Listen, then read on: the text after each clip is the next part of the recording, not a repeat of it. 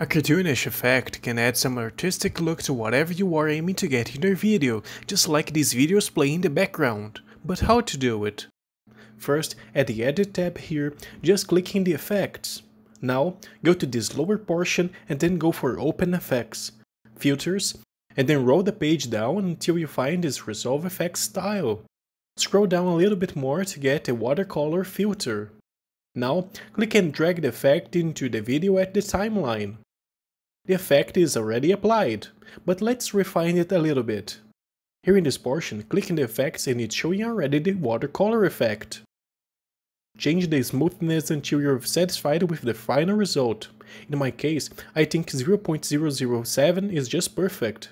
That's the effect number 1. Now let's get to the second. Follow the same steps and select here in the Resolve Effects style the abstraction effect. Apply it to the video, and then go here at the Effects tab one more time to change everything. Now, it's just a matter of personal choice and what you think is better for your video. Thanks for watching to the end.